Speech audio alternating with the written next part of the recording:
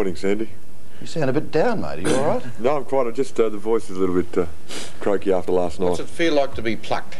You've been grabbed as a kid, haven't you? And gone. Did you go through the under-19s? No, I was actually brought down for the under-19s, but I started off in the seconds in '74, and then later on in the season they put me into the seniors. What size were you in '74?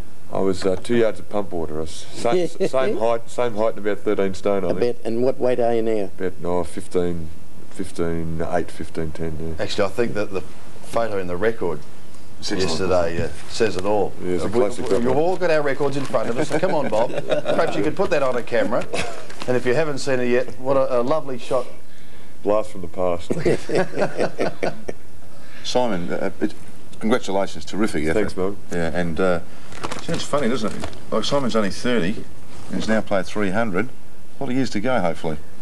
Well, we'll just see. We'll take them one at a time. Signed for 2 years with Essendon, and that'll. I think that'll see me. Is that a further 2 years, or just including next year? No, two years. Next year and the year after. And actually, just to go on from that, Simon, I heard an interview during the week where you said you had your down little period at one particular time. It's pretty hard to play 22 good ones each week or each year. So I mean, it's a terrific lesson for youngsters. Just explain that, perhaps to anyone watching today. I just went through, a sort of a bad period. I was sick for a little while. I had this kidney complaint that kept me down for a while. I got over that. Then my form wasn't going too well. I lost the captaincy, and I ended up in the seconds, and I came late for the seconds, about 3/4 an hour late, and the policy of the club was if you're late you sit on the bench. So at 25 I'm sitting on the bench for the seconds. So not many careers go uphill from there. Simon, congratulations, fantastic career so far. I'm interested in this house husband bit. Now, was this the pressures of modern day football, or that you've given up teaching full time? A little bit that way. I mean, when I started playing, if teaching and football fitted together very well. You taught from Monday to Friday, and then you trained after 5 o'clock 3 nights a week and played on Saturdays, and that was easy to fit together. Now you've got to play Friday nights, Sundays. I mean, I've played interstate football, I played in the interstate carnival, so that took up a week, and all of a sudden you just can't fit full-time football with a full-time job. So you've got to, sort of. And at my age, you need a few days to recover after a game too. So for this year, I've just working 1 day a week. And, Simon, how close were you to going to Sydney? Well, it was close. I mean, it was a good offer. I mean, it was a lot of money, but money wasn't just the only consideration. It's, I mean, it is definitely a consideration. But I think if you're happy where you are, and I was at that stage, I mean, and we did have a chance of doing well. We since haven't followed that through yet. But I was happy where I was and enjoying my football, and I thought, well, that's, I'm settled now, I'll stay there. Kelvin? Simon, my congratulations also. I just wonder, what's the feeling when you line up against brother Justin in the big game, say final situation? Oh, in the final situation, it'll be, if we get in, it'll be an interesting one. I like to.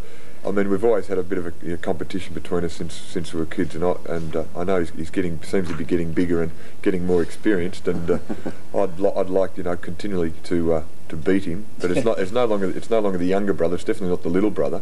It's just the brother now. I've got to try and beat him. Simon, my congratulations, very well done.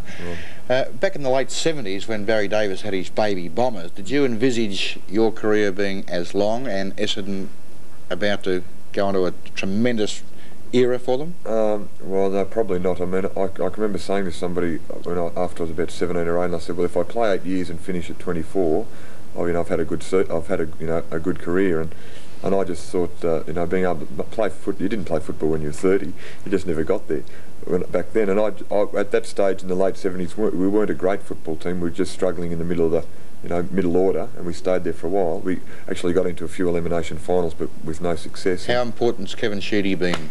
Well, he's been excellent. He probably we did as they say had the potential. We definitely did have the potential, but he took that potential and moulded it in the right direction. Brought in a few experienced players, good recruiting from interstate, and formed a very good team. Simon, thanks for your time this morning. Congratulations once again, and good luck at the VFL Tribunal. No